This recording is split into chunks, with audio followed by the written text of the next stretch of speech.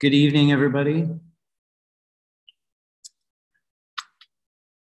My name is Jay Ponteri, and I am the director of the Low Residency Creative Writing Program. Good evening, everybody. My name is Jay Ponteri. Sorry about that. Before I introduce our readers, I'm going to just say a little bit about what we have going on over the next 10 days. We have readings and conversations tomorrow morning. Brandon Shimoda and Alison C. Rollins will be in conversation at 9 o'clock in the morning. That's Pacific Standard Time.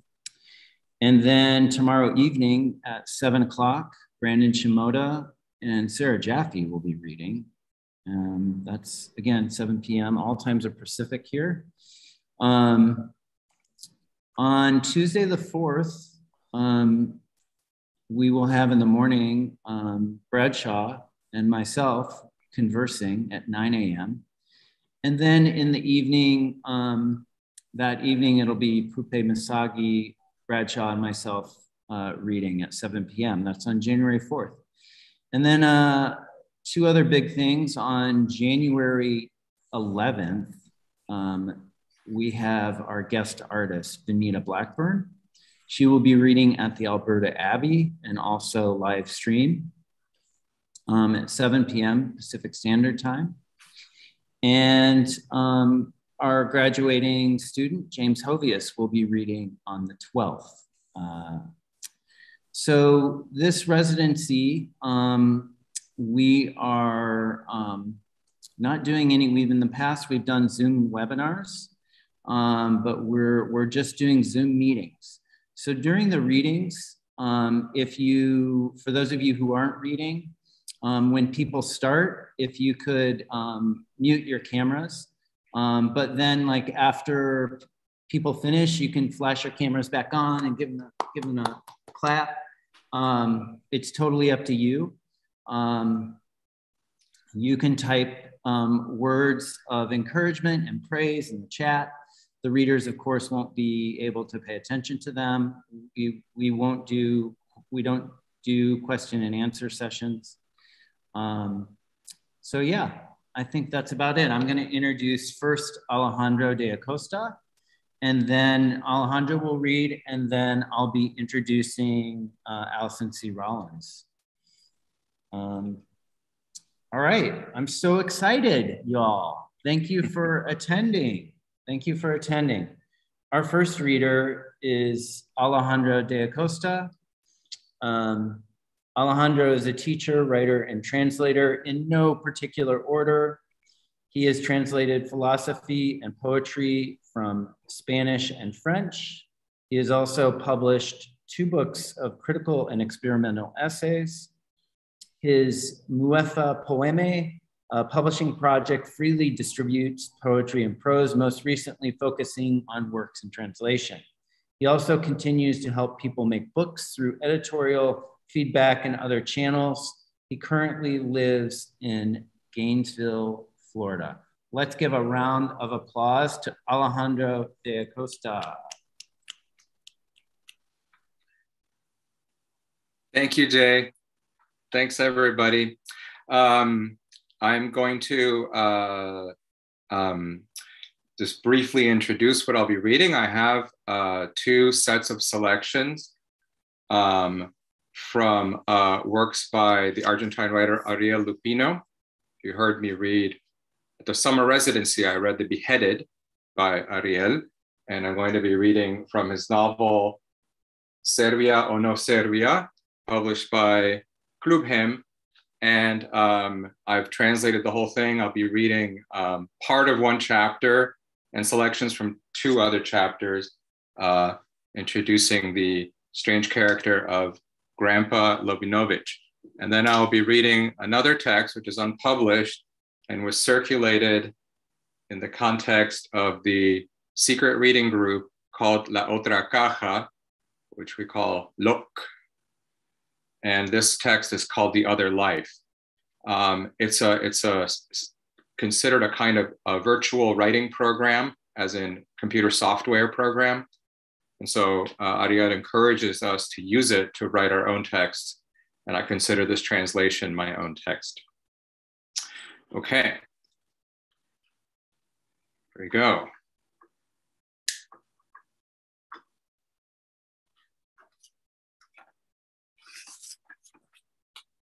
Grandpa Lobinovich fought Nazis.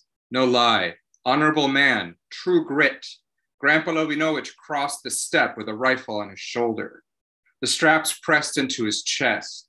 He had dyspnea, dyspepsia, and physiological, mental, nervous disorders. But Grandpa Lobinovich never tired of walking like anthropoid. His steps could be tracked like the trajectory of a particle in a metastable liquid. Homeopath had given him proteins because he had pinworm in his intestine, on top of some lung disease and teeth decayed from tartar.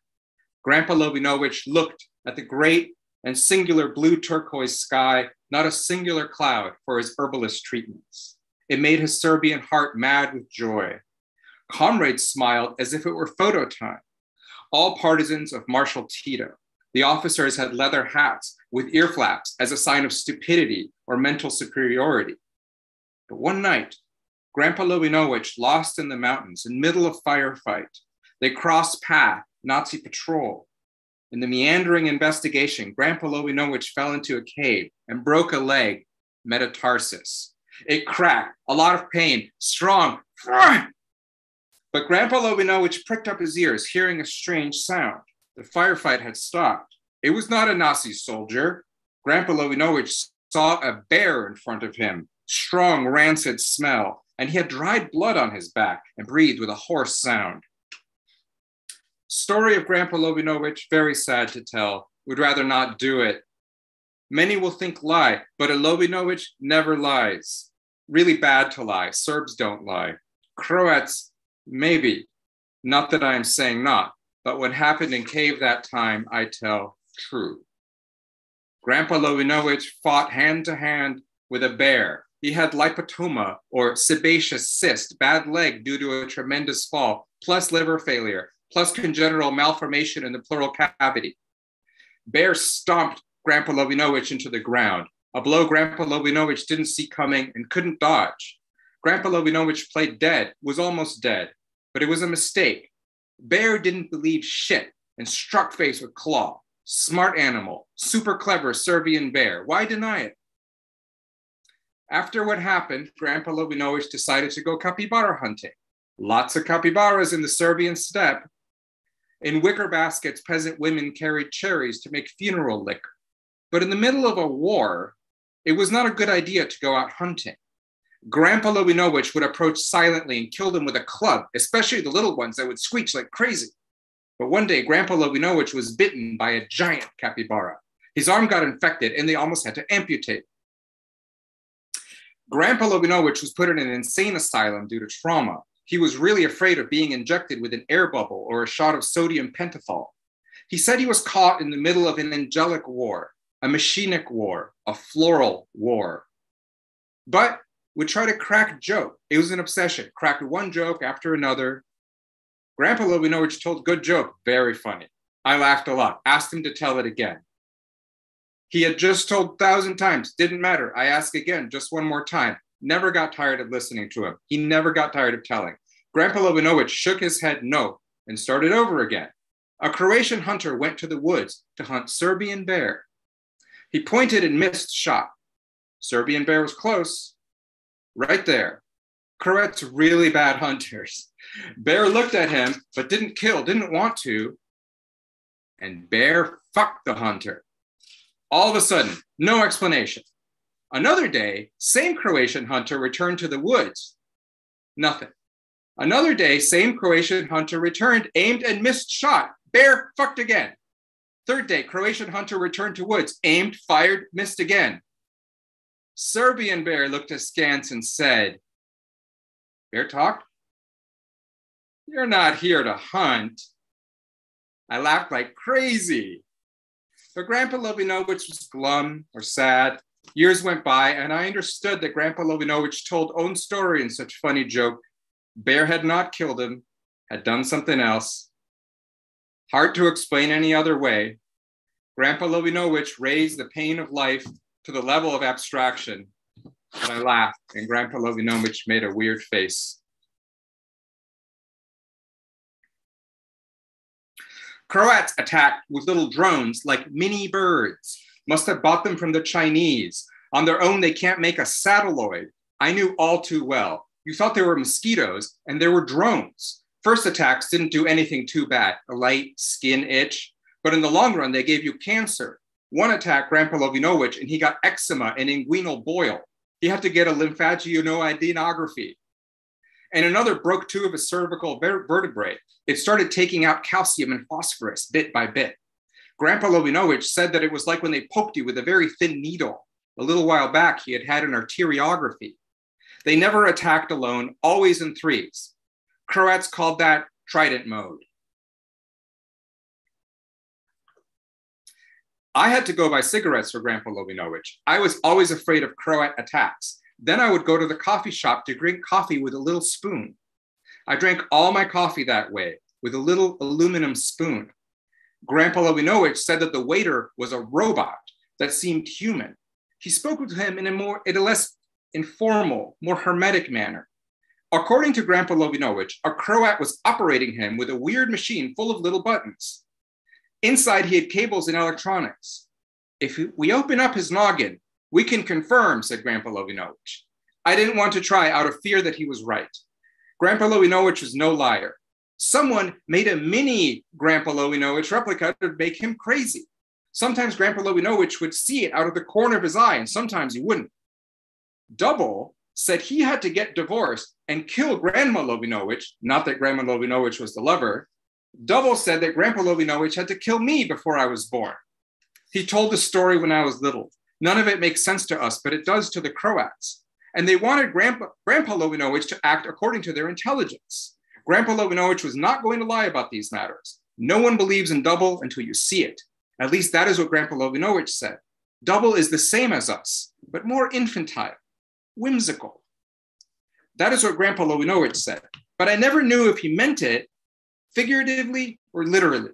It was same as us, but barely visible, barely half a centimeter tall. And it yelled in horrible voice, "Ah, ah, ah," really awful. Grandpa Lovinovich had to sleep on his back for 20 years because of the Croats. That's why I hate them so much. Grandpa Lovinovich was afraid they'd go in his ass. But if he slept on his back, couldn't they get in his mouth or nose or ears, not to mention eyes? If they emptied the sockets first, he would end up blind. Anyway, 4 holes instead of 1 was not a deal. But I didn't want to say that so as not to upset Grandpa Lovinovich or argue with him. Grandpa Lovinovich did what he could. Grandma Lovinovich was aware of the situation and took care of him. She could barely shut an eye all night due to hysterical diaphoretic crises. If Grandma Lovinovich fell asleep when morning came, Grandpa Lovinovich would wake her with a slap. And watch out if Grandpa Lovinovich woke up in the middle of the night due to a mosquito and found Grandma Lovinovich totally passed out. The machines drained Grandpa Lovinovich's blood. The Croats analyzed the samples in Chinese labs or in their own. They were using them to make another double to make him even crazier. But weren't they making the double out of the remains of his own hysteria? That's what Grandpa Lovinovich said. But it was important not to take what Grandpa Lovinovich said literally. Grandpa Lovinovich's cerebral electricity had been diminished by the Croats, and they erased memories with critical data.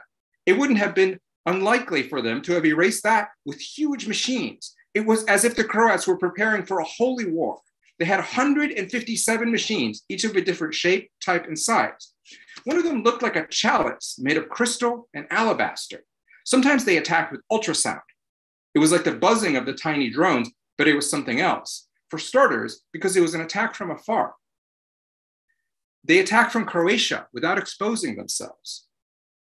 They made you lose your balance and stumble. They did it so the guys at the coffee shop would laugh and so that we would fight each other. Or they would get you lost in the middle of Belgrade so that you didn't know where you were. They did terrible things.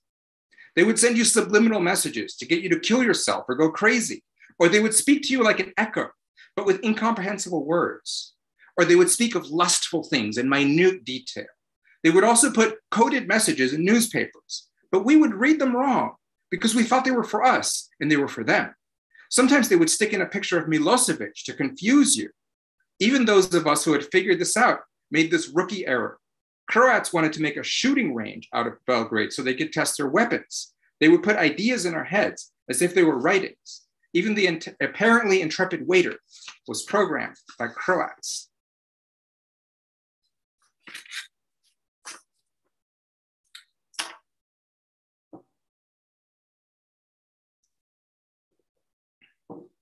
Maxim. Julio, friend of my father, once shared a revelation I later found in a novel by Sayed. Gamblers don't play to win, but to keep on gambling. Likewise, a writer doesn't write so as to find success or recognition, but to keep on writing. And that's where we're at. Last night, a translator of Stephen King's work, notably resembling the Argentine writer Cesar Aira, told us that Pizarnik was looking for the most précieuse word combination, for example, mirror and moon. And that is why, when she ran out of combinations, all she could do was kill herself. For this translator, Pizarnik's suicide was a botched suicide attempt because no one who really wants to kill herself has to try it 3 times. 3 axes. This text is written from 3 axes: writing, rewriting, and translation. History of XYZ, heteronym of my mother's true son, written by my mother's false son.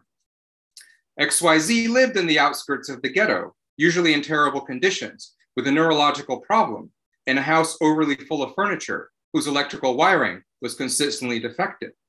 XYZ had a German pastor and ate in a Chinese restaurant. He studied abroad and described the robotic wars of the future from his perspective. In Beijing, he witnessed a machine cut off the head of a worker in a home appliance factory. Many were surprised by this story. They thought that it was a rare accident in a society as highly technological as the Chinese. On the contrary, it was an event that happened with a frightening regularity. Story written by XYZ, where that whole thing about how no one writes better than my mother's true son is belied. The robots had found a kind of road. They shot through the third eye they had mounted on their foreheads. The robots began to slowly spread out in the bay. They crossed a gently rushing river and set up shop on splendid ground. Robot A inserted the robocock in Robot B's stomach. In making the sign of the cross, Robot C was left without an arm. He tried implacably to retain the idea of technological esotericism. At this point in the story, it's worthwhile to pause. This experience could be used to know more about the robots. The robots had metal points that resembled long beards. For more than one of them, this was a mysterious issue. The robots had been accepted, just as they had been made, by the corporation that had ordered them. The scientist who designed them was put in an operating room and later received general anesthesia. Robot D fired a laser. It was hard to find an attack vector. So the fight went like this. Robot E functioned without notoriously harmful effects. When Robot F saw Robot G appear for the 8th time, he wanted to destroy him. Robot F destroyed Robot G with a laser. Robot D maneuvered in a simultaneously predictable and unpredictable way, and he was not destroyed. Robot H was lost in the middle of the city. Robot I moved through the subway. Robot B's counterattack mechanisms weren't working. Meanwhile, Robot A struggled with Robot C. Robot F was struck down. The robots had emerged from the center of the earth. Translation. This text was written in an invented language and translated without the help of any kind of dictionary. Big essay on the writing machine. According to Laiseca, Marcelo Fox was beheaded by the Mitre line subway in the Belgrano Air station. Setting out from that event, I was able to derive a series of conclusions. Texts are not written with ideas, but with phrases. First one, then another, and so forth. There is a logic of the inside and a logic of the outside, but you can't understand the inside with the logic of the outside. Most literary problems are topological. There is a concept of writing on the order of composition. It's not a matter of thinking writing as music, but rather understanding both of them as formal expressions. The word literature does not allow us to think writing. The goal of literature is nothing other than that of a certain ambiguous and confused concept of writing. Writing is irreducible to narrating or telling. You can't defend ideologically what fails in formal terms. A text doesn't tell a story, but ways of telling. The author is not dead. He must be beheaded.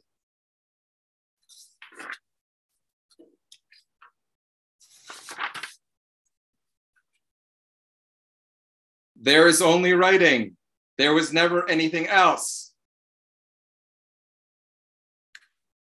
A text is not written to be understood, but to be affected by a form. We should stop talking about writing and begin talking about writings. The word rereading should be forbidden. We have never already read a text. The one who explains is lost. There is nothing to explain. Leave understanding to those who understand.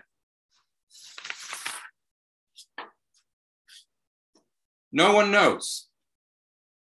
No one knows what a text can do. Writing produces a biological effect in the human body. Otro texto. A text cannot be translated. The translation is another text. Thank you for listening, everybody.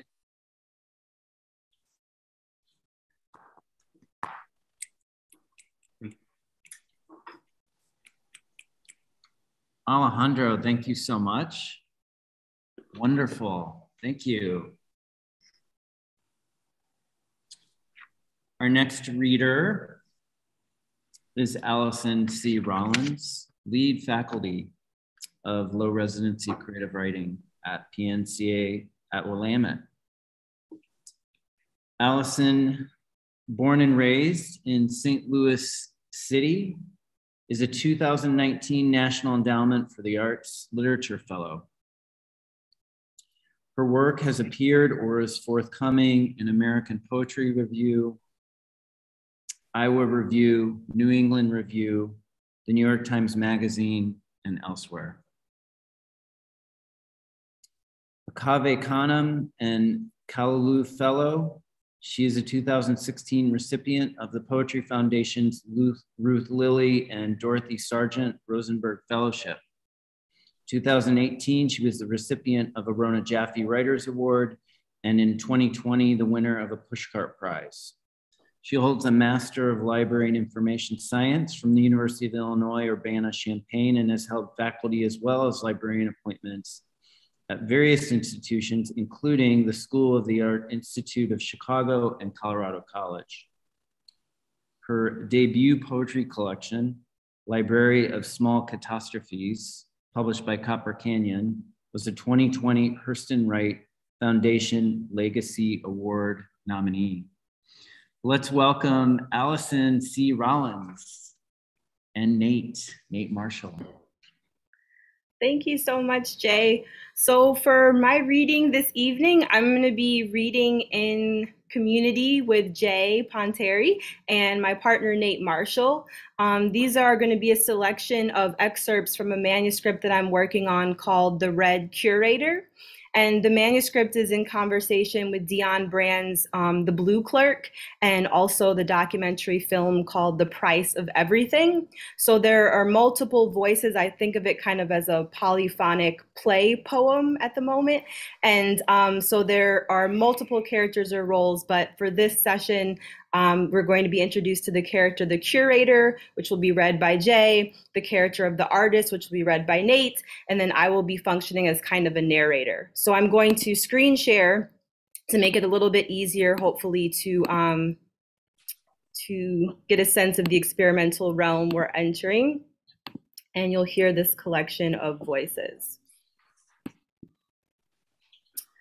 The red curator.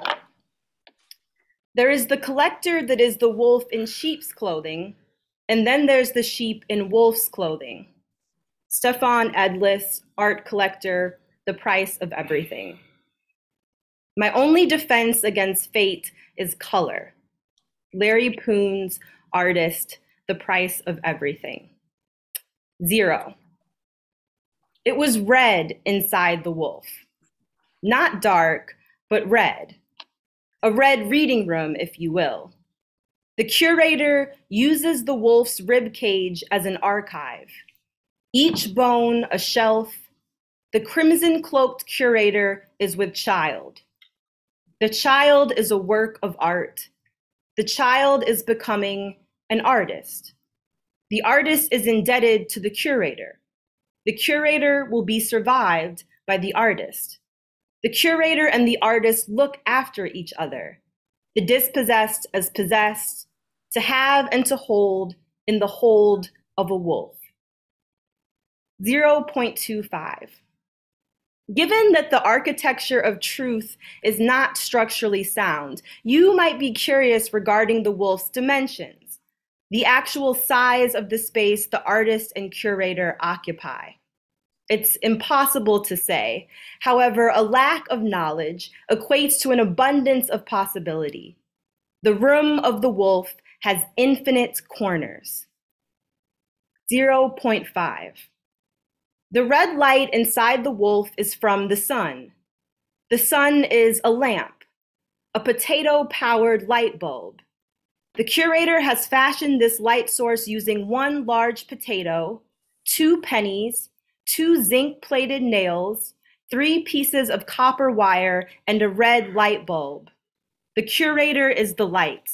It would seem the light comes from the curator's hands. 1.0. Where am I from? Here. Where is here?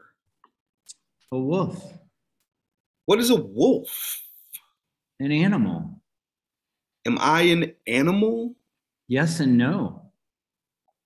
Where was I before I was here? Outside. How did we get from here?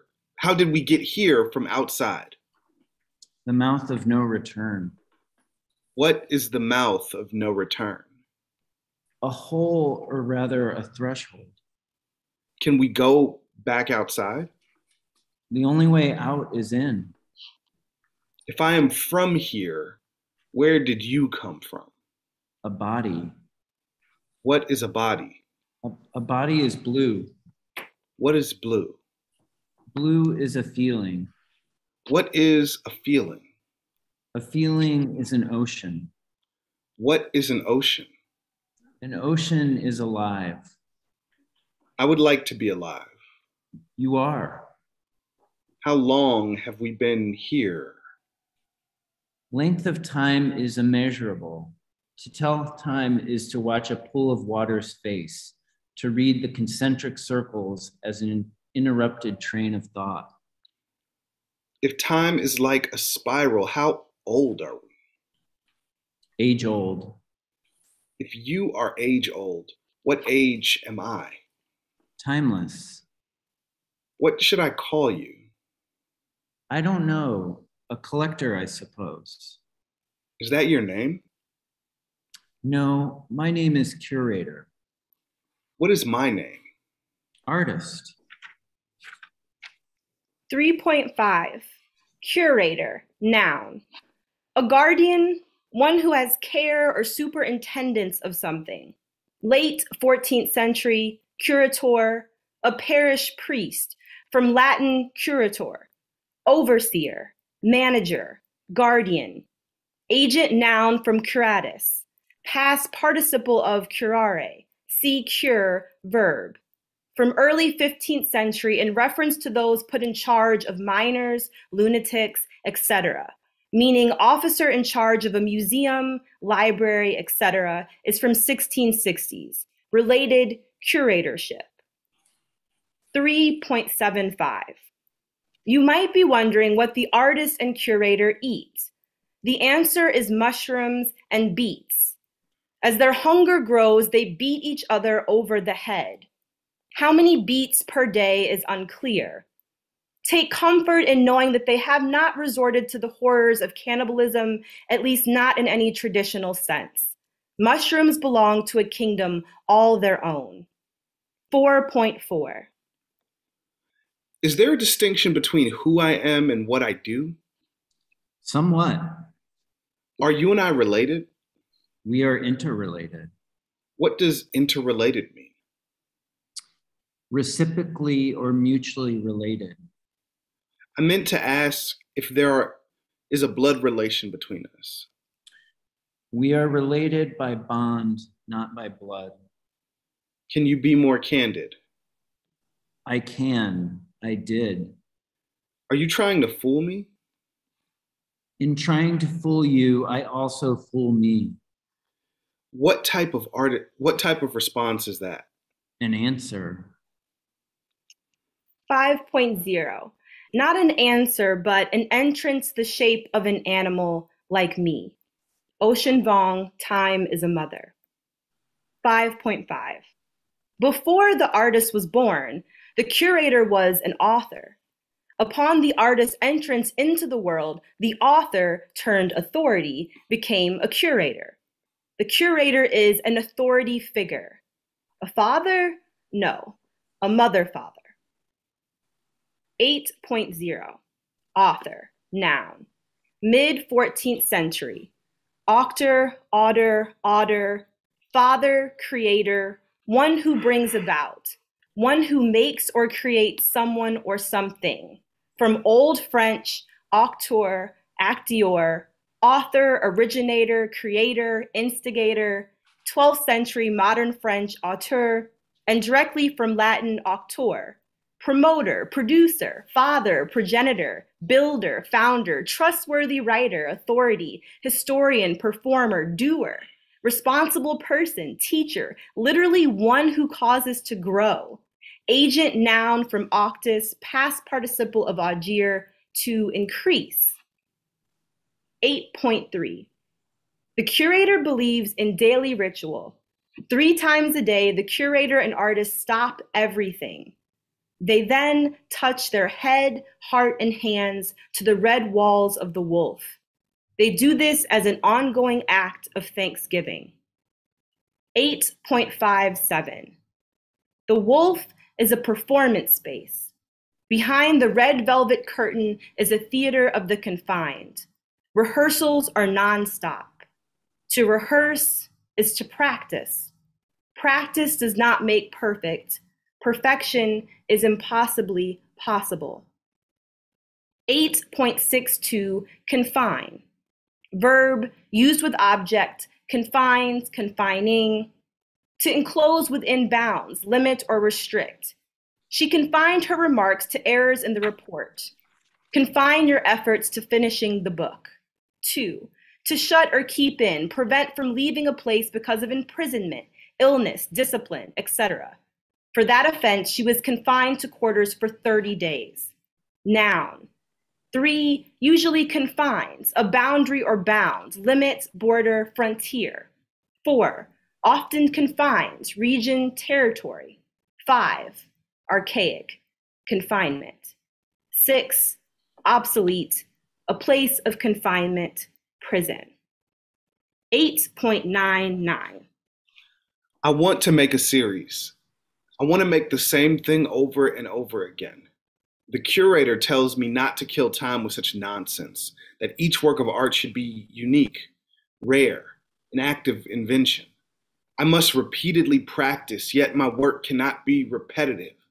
I am tasked with creating cutting-edge works that simultaneously maintain the signature style of my past. I must reinvent, be both old and new, recycled and fresh. As a result, I am slowly losing my mind. 9.13. Can I ask you a question? You just did. I honestly don't have the headspace for sarcasm right now. Fine, but you take yourself far too seriously. What's the issue now? The curator said I am wasting my life. I think you misheard them. Well, Correct me if I'm wrong. What did they say then? You are wasting your light. How do I continue to live with myself if I believe such a thing to be true? Sounds like a personal problem. I personally am beside myself with joy. Keep telling yourself that if you want to. I will.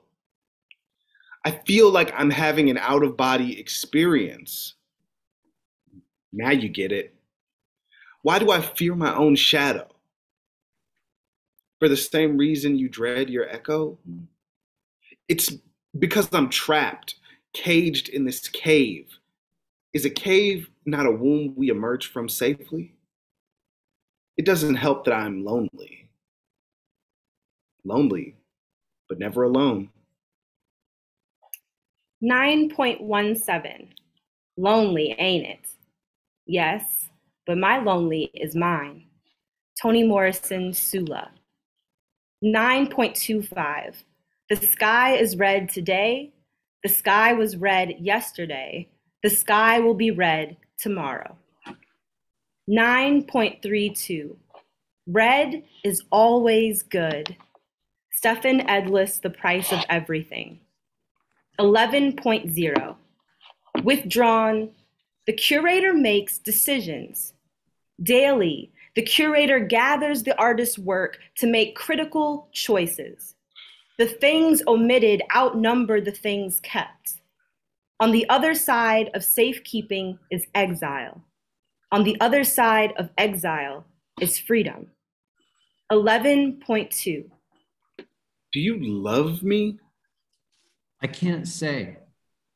You can't or you won't. I won't. Do you like me? That is a question of taste. Do I have taste? I am a tastemaker. You are a reflection of me. 11.25. As we venture further, the curator fears that they are losing you. They can sense you growing hot and bothered. To offer refreshment, the curator has installed an apparatus to promote better circulation, to air out confusion's sour stench. You will now find that suspended from your disbelief is a ceiling fan. The sharp blades are paper thin. The turn of each page is the rebirth of cool. 11.3. It is my duty to appraise. I must determine the artist's worth and by extension, the worth of the collection. Self-worth is attached to self-preservation. Everything has a price, a cost, a value. Care is connected to value. We only protect art that is valuable and thus it in turn survives. This becomes our legacy. Evident we were here. 11.56. You speak often of how my art makes no money. What is money? Money is a construct. How does a construct come to be? It is built. Built with what? Ideas. How are ideas maintained? With constant buy-in. Is there money inside the wolf? No. Was that your idea? Yes. How will I know my worth? You won't, but you'll get the idea. 11.6. I will never know how you see red, and you will never know how I see it. Anne Carson, Autobiography of Red. 11.75. I'm no longer sure I can trust the curator. The curator told me that they are a collector. I think the curator lied. It has recently come to my attention that perhaps the curator is in fact a critic. Is a collector the same as a critic? If not, what is the difference? 13.1. The curator pretends they are living in the post-color world, a realm of red singularity. The curator has both a limited and vast imagination. A nation is made via the imagination of its people. A word contains a world. A nation is a worldview, a smaller view of the larger world. The curator views the wolf as a nation state. The artist is the state of the nation. 13.23. I overheard you while talking to the curator. What did you overhear? Your plans to kill them. I never said that. I would never even think to say something like that. You didn't say it aloud. You said it to me. Please don't tell. Don't let the curator find out. For the meantime, your secret is safe with me. We will wait for the meantime when you are murderously mad. That's ridiculous. Complete and utter nonsense. You utter a lot. Well, what else have you heard? It's more what I have noticed than what I have heard. What have you noticed? You hear with your eyes and see with your ears. Is that not what it means to be an artist? You tell me. I thought so. You thought or were told? Who knows? 13.33. The highest truth is one and the same with the absurd. C.G. Jung, The Red Book. 13.5. The artist is misunderstood. The artist's wild attempts at experimentation are deemed absurd. The curator writes the artist's behavior off as an avant-garde phase.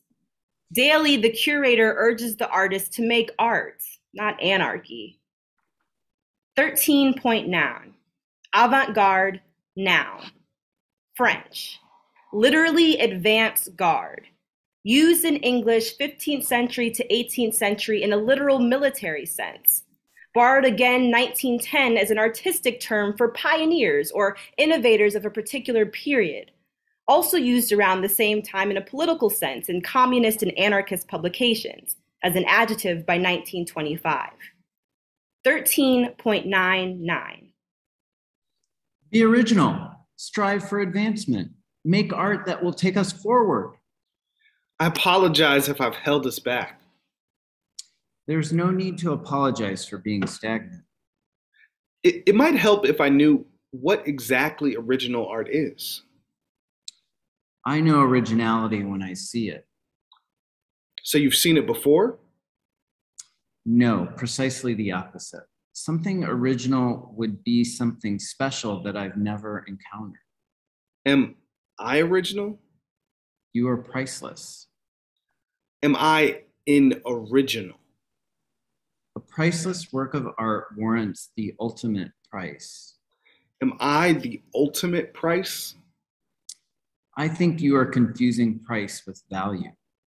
What is more valuable, my art or me? 14.2. The artist draws from their red heart. The artist's red heart is a red table upon which the curator feasts. 14.33. Red heart, red heart, red heart. Toni Morrison, beloved. 15.0. You're living off of me. No, you are living off of me. What about the wolf? What about the wolf? We are parasites. Both of us are living off of the wolf. The wolf is hosting us as guests. Then we are con artists, taking advantage of the wolf's hospitality. You are the only artist. I am merely a facilitator. Is facilitator another word for accomplice? I follow your lead. I have no choice but to follow you. The world is unfair. How can you not see that this is an abusive relationship? Since when is generosity seen as abuse? There is no reciprocity. All you ever do is take, take, take. I am equitable. It is complimentary to take what is given. That is a lie. You will never get away with this. We already have. 15.1, autotroph. An organism that can produce its own food using light, water, carbon dioxide, or other chemicals, known as producers because they are able to make their own food from raw materials and energy. All food chains start with some type of autotroph or producer. Heterotroph, an organism that eats other plants or animals for energy and nutrients, known as consumers because they consume producers or other consumers. The term stems from the Greek word hetero for other and troph for nourishment. 15.37. The curator attempts to fulfill their lifelong mission to find the right words, the words to define red. They hopelessly search for the correct medium through which to convey how red feels to the touch, how red smells, how it tastes, how it sounds. Even though language is grossly imprecise, the curator draws various conclusions. 15.43. The artist wants to create outside the curator's box, but blue is forbidden. The artist desires to paint an ocean with the color found beneath their skin. The artist was taught to work with what they have. Be resourceful. In search of blue, the artist travels to the liquid land of blood. Yet again, the artist finds only red. 15.5. I have held on to my recipe for red for dear life. I have access to an increasingly limited supply of sorry, I'm mispronouncing that, cochineal, as well as cream of tartar. Due to their parasitic nature, I have a dwindling amount of the insects as well as the cacti that they live and feed on. I do want the artist to be worried with, I do not want the artist to be worried with such concerns, but this really necessitates an increased urgency for their work. 16.9. Are you more invested in my process or the product? What do you mean? Do you care more about my craft or the end result? I'm only interested in art. Yes, but when will I know when I have arrived at art? When I say so. How do you know the difference between arriving and arrived?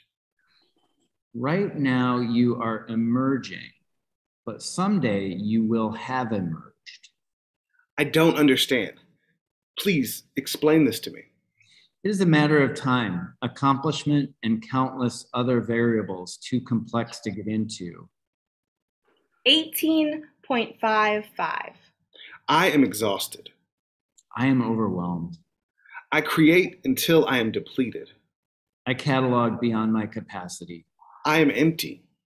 I am stuffed. I start again from nothing. The archive is overflowing.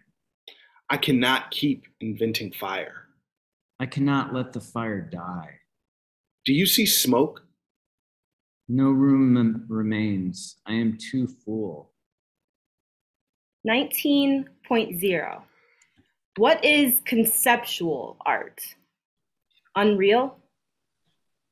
20.77. Today, I choreographed a coronation, a dream dance, silent.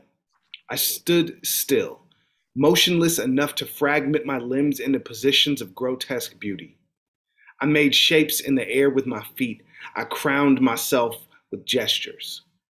Yesterday, I made a bowl from red clay. I spent hours on the bowl's ornamentation. The bowl is designed to hold in permanence. The contents of the bowl are invisible. This greatly displeased the curator. Tomorrow, I will compose a song of ephemera, a melody of notes that eat each other whole. The curator is never satisfied. I might as well make what I want. 22.21. Today, the artist asked me if I am a god. I responded with the sound for the word false. I am a curator, not a god. I help to make the artist's art possible. Then I, in turn, curate what the artist creates. In other words, I make the artist's art into an art of my own. I take and give life, everlasting. 23.9. At times, the curator finds the artist unsettling. When this occurs, the curator asks the artist to settle down. The curator acted as a settler in making the wolf their home. They did this in the hopes that the artist would always feel settled. 24.26. Curation is a system of desire. I grow nostalgic as I fondle the contents of my collection. Nostalgia is moist. Moisture leads to mold. Mold is my mortal enemy. Mold's manifesto is cannibalism. Mold aims to colonize. Mold, that vile villain, wishes to occupy all that I hold dear. My principal occupation is to be meticulous. I must ensure the archive is never occupied, that it never becomes a colony. I will not let mold rot me out. 32.17. I'm concerned we are hurting the wolf. There is no harm in merely inhabiting. Is it possible to inhabit without domination? The wolf acts as a preserve. We are in the wolf's domain, not the other way around. Which position has more power, inside or outside? Inside. So the wolf is not in power. We are. You forget that sanctuary is offered, not taken. 32.32. Which do you seek? A, refuge, B, preserve, C, sanctuary, D, asylum. And for the sake of time, I think I will end there. Thank you so much to my complimentary readers, Jay and Nate. And I look forward to being in conversation with Brandon tomorrow morning about this experiment in part. Oh my gosh, that was so great. Thank you so much, Alison and Nate. Wonderful. Let's give a vigorous snap clap. That was so cool. Thank you so much for collaborating, for including multiple people. That was really cool. Thank you everybody for your attention. And for those of you out on the live YouTube stream, Brandon Shimoda and Alison C. Rollins will be in conversation tomorrow morning at 9 a.m. Pacific Standard Time. And then tomorrow night, Brandon Shimoda and Sarah Jaffe are reading at 7 p.m. Hope to see you all. Thank you so much.